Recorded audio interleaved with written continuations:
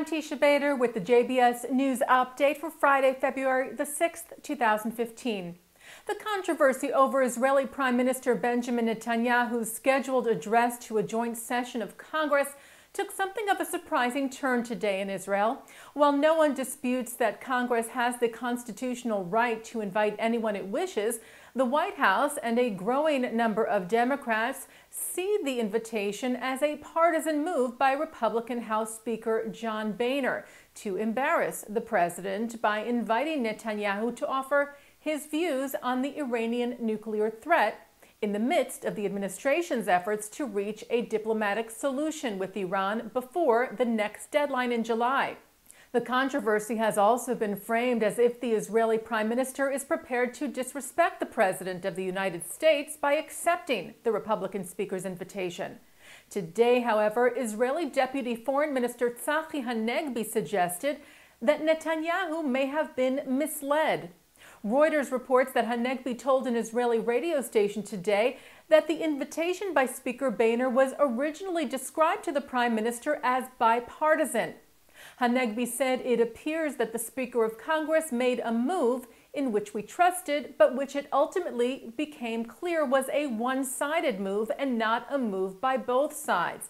Hanegbi also noted that Netanyahu has been making a, quote, huge effort to make it clear to Democrats that Netanyahu's address to Congress was not, quote, a move that flouts the president.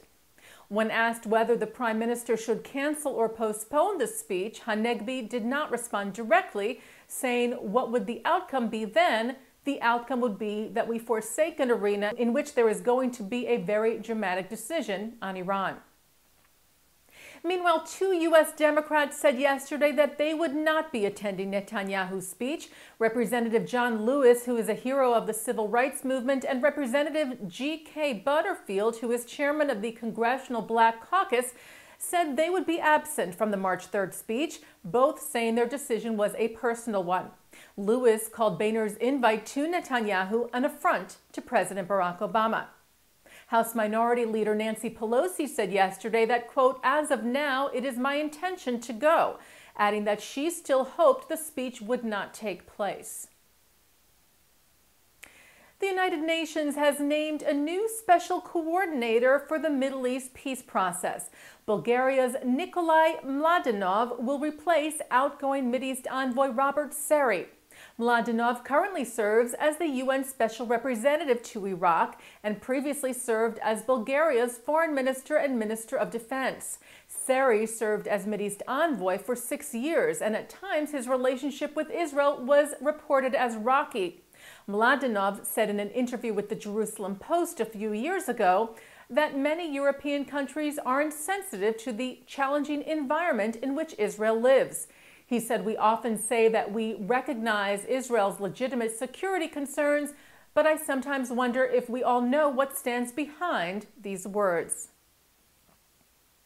Uruguay has expelled a senior Iranian diplomat suspected of being involved with a bomb placed outside the Israeli embassy in Montevideo a few weeks ago. This according to Haaretz. The device was discovered on January the 8th. It partially detonated and was then neutralized by police, and no one was injured. Uruguay intelligence later linked the incident to an official in the Iranian embassy and had him expelled. Prosecutors in Germany are investigating a woman suspected of being a Nazi guard at 2 concentration camps during the Holocaust. Hilda Michnia, who is now 93, is suspected to have served as a guard at the Bergen-Belsen and Gross-Rosen concentration camps and is also suspected of being involved in evacuating Gross-Rosen near the end of World War II and forcing prisoners to march to the Guben labor camp, a march during which about 1,400 women died. Michnia was previously convicted in a trial involving SS guards in 1945 and sentenced to a year in prison. The current investigation against her began last week following the testimony of a Holocaust survivor. Michnia, meanwhile, claims that she worked in the kitchens of the camps and was never involved in any atrocities. Turkey canceled its participation in an international security conference in Munich this weekend because Israel was represented there. This according to the Anadolu news agency, which reported today that Turkish Foreign Minister Mevlut Cavusoglu told reporters in Berlin that he had withdrawn from the event after learning that Israeli representatives would also be present.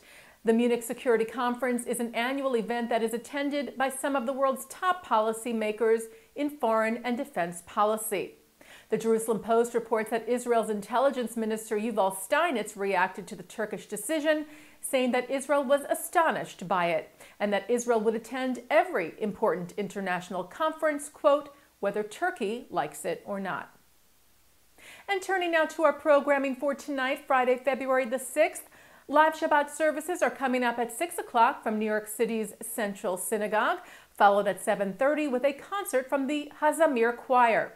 That's the JBS News Update for Friday, February the 6th, 2015. I'm Teisha Bader. Shabbat Shalom.